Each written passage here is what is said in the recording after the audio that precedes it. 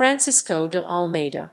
Dom Francisco de Almeida, Portuguese pronunciation, Francisco de Almeida, also known as the Great Dom Francisco c. 1451 March 1510, was a Portuguese nobleman, soldier, and explorer. He distinguished himself as a counsellor to King John Roman II of Portugal and later in the wars against the Moors and in the conquest of Granada in 1492. In 1505 he was appointed as the first governor and viceroy of the Portuguese State of India, Estado da Índia. Almeida is credited with establishing Portuguese hegemony in the Indian Ocean with his victory at the naval Battle of Diu in 1509. Before Almeida returned to Portugal, he lost his life in a conflict with indigenous people at the Cape of Good Hope in 1510. His only son Lourenço de Almeida had previously been killed in the Battle of Chaul. Exploits as soldier. Almeida was born at Lisbon. As was customary for men in his social circle, he joined the military at an early age.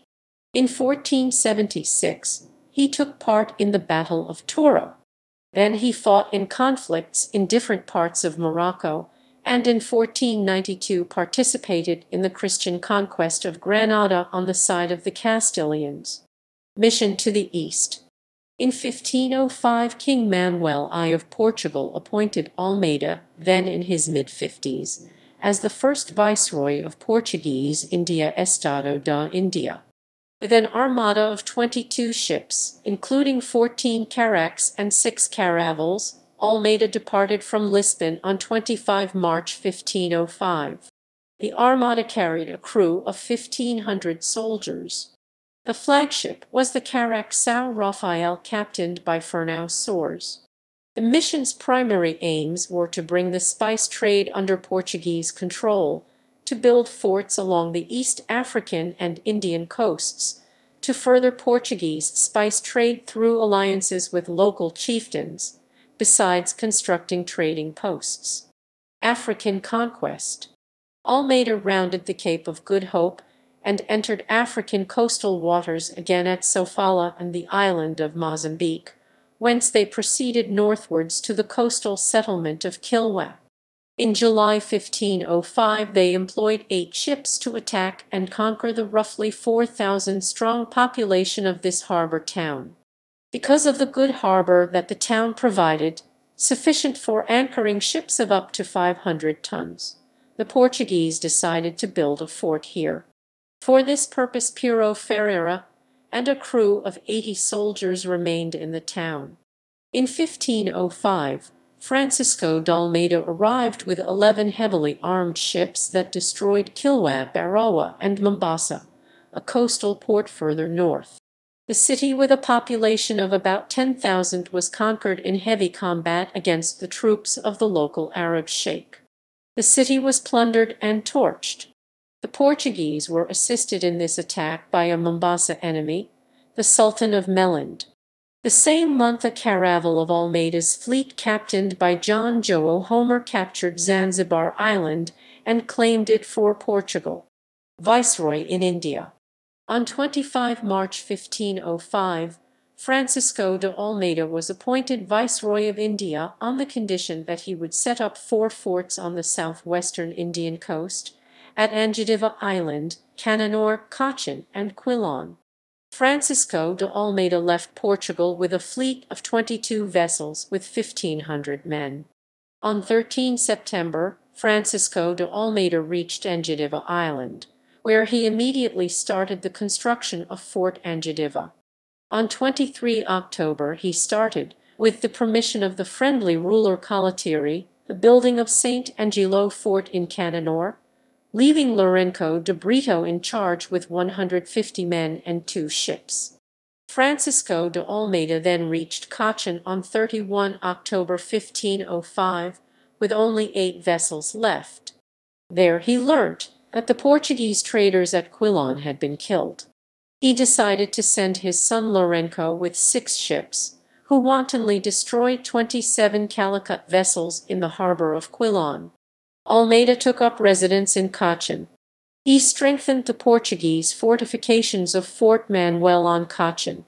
The Zamorin of Calicut prepared a large fleet of 200 ships to oppose the Portuguese, but in March 1506 his son Lourenço de Almeida intercepted Zamorin's fleet in a sea battle at the entrance to the harbour of Cananor, the Battle of Cananor, and inflicted heavy losses. Hereupon Lourenço de Almeida explored the coastal waters southwards to Colombo, modern Sri Lanka. Meanwhile, the Zamorin succeeded in convincing the Collaterie of Cananor of the true imperialistic motives of Portuguese in Kerala. The Collaterie was already annoyed and angered with the Portuguese for their violation of the safe conduct guaranteed to the ships of Muslim merchants of Cananor. The Collaterie put up a common fight against the Portuguese besieging Fort St. Angelo at the siege of Cananor. In 1507 Almeida's mission was strengthened by the arrival of Tristão da Cunha's squadron. Afonso de Albuquerque's squadron had, however, in March 1508, at the request of the Arab merchants of Calicut, an Egyptian fleet under the command of Amir Hussein al-Kurdi Mir Hussein of the Mameluke Egyptian attacked and defeated the Portuguese squadron under command of Lourenço de Almeida at Chaul in the Battle of Chaul. Lourenço de Almeida was killed in this battle and led to a temporary retreat by the Portuguese from the Indian waters. Afonso de Albuquerque arrived at Cananor at the close of 1508 and immediately made known an hitherto secret commission he had received from the king empowering him as governor to replace Almeida at the end of his term as viceroy. Almeida, determined to avenge the death of his son and free the Portuguese prisoners taken at Chaul, refused to recognize Albuquerque's credentials immediately and later arrested him. In 1509, Almeida became the first Portuguese to arrive by ship in Bombay. He sought Meliquis, to whom he had written a menacing letter, and the Mameluke Mirosum, fiercely engaging them at the naval Battle of Diu on 3 February 1509, commanding a fleet of 23 ships near the port of Diu. He inflicted a decisive defeat on a joint fleet from the Mamluk Burji Sultanate of Egypt, Ottoman Empire, the Zamorin of Calicut, and the Sultan of Gujarat, with technical naval support from the Republic of Venice and the Republic of Ragusa Dubrovnik, that feared for its eastern trade links. His victory was decisive. The Ottomans and Egyptians left the Indian Ocean, enabling Portuguese trade monopoly over Indian waters for over 100 years, into the 17th century when it was ended by the Dutch and English. Albuquerque was released after 3 months' confinement on the arrival of the Grand Marshal of Portugal with a large fleet in November 1509. Return and death.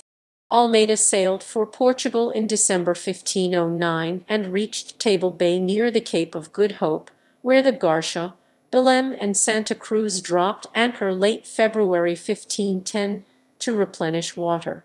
There they encountered the local indigenous people, the Goringhaikwa Khoikhoi clan. After friendly trade with the Khoikhoi, some of the crew visited their nearby village, situated in modern-day Observatory, where they tried to steal some of the locals' cattle. Almeida allowed his captains Pedro and Jorge Barreto to return to the village on the morning of 1 March 1510. The village's cattle herd was raided with the loss of 1 man, while Almeida awaited his men some distance from the beach.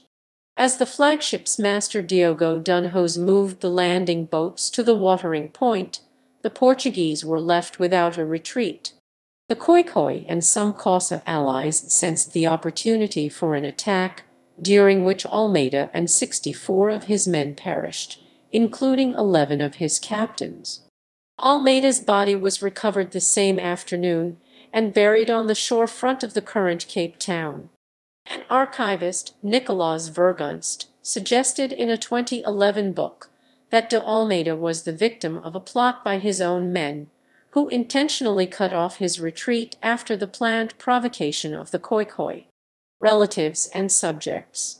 Almeida was the son of the first Count of Abrantes and one of a number of highly distinguished siblings, including 2 bishops, an ambassador to the Holy See, and the Portuguese head of the Order of Malta. His son, Lourenço, was killed in the Battle of Chaul, but he was survived by a daughter, Leader, who married Rodrigo de Melo, Count of Tentugal, precursors of the Dukes of Cadaval. Ferdinand Magellan Fernão de Magalhães accompanied Almeida to the east, but was promoted to captain and only returned in 1512 after losing that commission.